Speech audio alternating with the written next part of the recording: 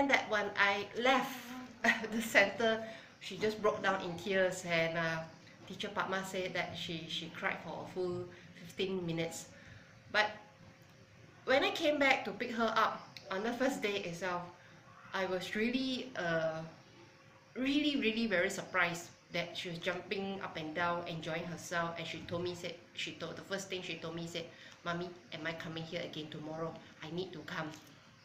Okay, so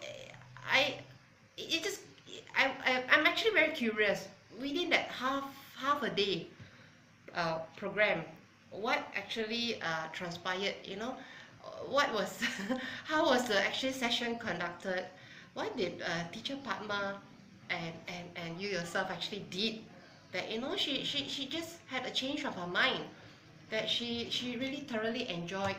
And on the way back, all the way back, and even after her father came home from work, she kept reminding us that we need to attend, we need to see her talk. Okay, she is going to give a speech.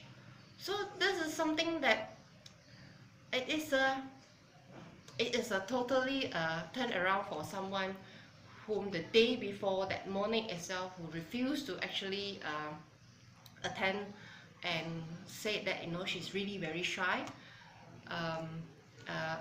Something has changed. I just cannot explain.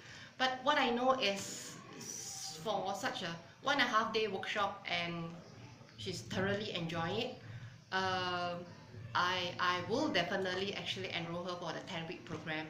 I've already basically that's what I plan to do. In fact, I've already discussed it with her, and then she said yes, she actually was looking for a regular class after this.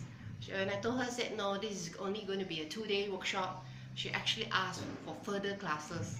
So that was actually her response. So I do hope, my main purpose of actually enrolling her into this program, this workshop, was actually to boost her confidence, to actually make her be more, not to say, she's very self-conscious, so to actually be a bit more daring, to expose herself, okay, to audience.